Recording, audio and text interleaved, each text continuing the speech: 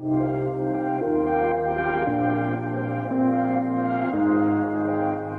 there, and welcome back to another segment from the GAMA 2018 trade show in Reno, Nevada. I'm really excited to be talking to Mark Spencer today from Grand Gamers Guild about this game that was done in conjunction with your company and also Burnt Island, I believe. Yep. This is Endeaver Age of Sail, and the reason I'm really excited to talk about this and where it's going from here is because I personally back about 2 Kickstarters a year, and this was one of them this year. Yeah, that's awesome. Yeah, I'm really excited to hear kind of a general overview about what this game is about and where it's going now that its Kickstarter is funded. Sure. So from a story perspective, Endeaver Age of Sail is a story of the approximately 300-year period of exploration known as the Age of Sail.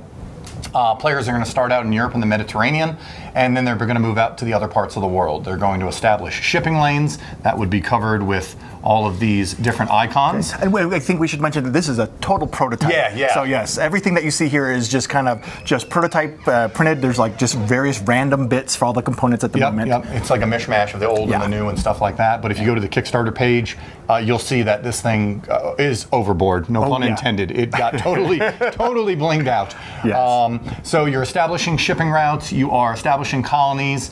And expanding your empire out into the world, gaining influence in the areas, building your engine, going up the tracks, which is going to enable you to do more and more things. The biggest change to the game from the original edition are these things called the exploits. Over the course of the campaign, there are 15 exploits that got unlocked, which embellish the story and all the historical connections. So there's a lot that we learned in our history classes about Europe and the Mediterranean and going out into the world, but what about the connection between like Africa and the Caribbean or India and the Far East? So these things all take elements of history that you may or may not have learned.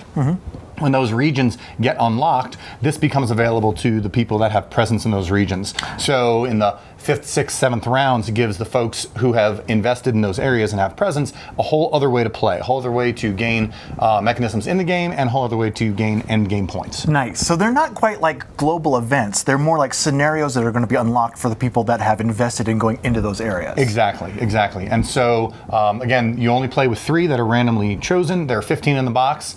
And so it will sort of guide you as to where to invest yourself in the game, but you're not hamstrung. It's not as if you don't go into North America, you have no chance. It's just that if you do go into North America, this gives you a late game option to expand your play that maybe someone else doesn't have. Let's talk about expanding your play. Do you start out like with one boat and a shipping company, and then you kind of build and go out, or how do you kind of go and spread out into the world and conquer or explore and find more areas? Sure. So essentially, everyone has presence in Europe, and it's a little bit more abstracted than a literal map and moving boats and such. So basically, what you do. Every round you have an opportunity to build a building based on how much industry you have. The more industry you have, the better buildings you can build. Then, based on your culture, you will gain population in your harbor from your overall bank. Once you can pay your people who you've put to work in previous rounds, they'll also come back so you can use them again.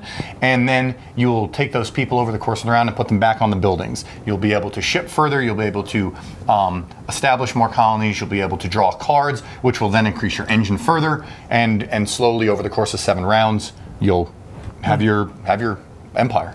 So yeah, he's really kind of building that empire through making a very efficient engine, not necessarily just making boats and sending them out and stuff like that. Correct. It has much more of that. Yeah, engine building, worker placement, a little bit of resource management. All wrapped together in a nice little package. And with a heck of a historical setting. And this is one of the player boards, correct? Yes, that actually is. I mean, while not final quality, it is the player board. It's larger than the original edition. Has a player aid right on the side. Nice. And then of course one of the other things worth mentioning is we have the 4 or 5 player side up here. But one of the significant changes is that the board will be double-sided. The other side is for 2 and 3 players. In the original game, there was a dummy player or a robot player that acted, but you don't need that anymore. That's really nice. Without it. Yeah, people are very excited about that, and so are we.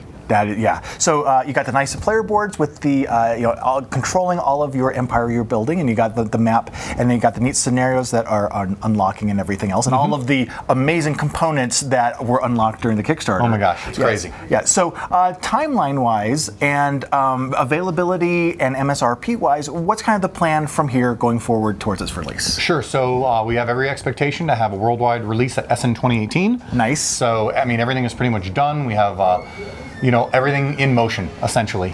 And after that, it'll be in your retail stores. $70 MSRP is what we're looking at. And yeah, like you said, the Kickstarter's ended, but backer kit is open. So if you're intrigued by what you've seen here, go to the post-campaign pledge manager and support us there. Excellent. I was going to ask one thing.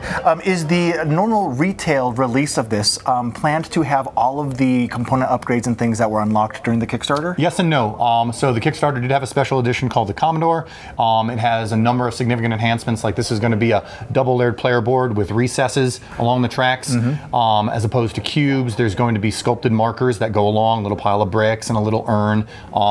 So there's quite a number of embellishments that were Kickstarter only. Okay. But honestly, one of the through lines of the campaign was we wanted to make sure that we kept the gameplay intact. There is absolutely nothing gameplay-wise that you will be missing if you didn't back the Kickstarter. That is really nice when you keep that in mind when you're developing a game. Because there's nothing worse than getting the game after the Kickstarter and realizing, oh, I don't have that one add-on that changes the whole thing. So really exactly. Nice. Cool. Excellent. Was there anything else that you wanted to mention about Endeaver? No, not at all. We're super excited. We're super proud, and we're super grateful to the backers. I mean, they were an amazing interactive group. They helped bring this to life and get it to the heights that it was at. So thank you, backers.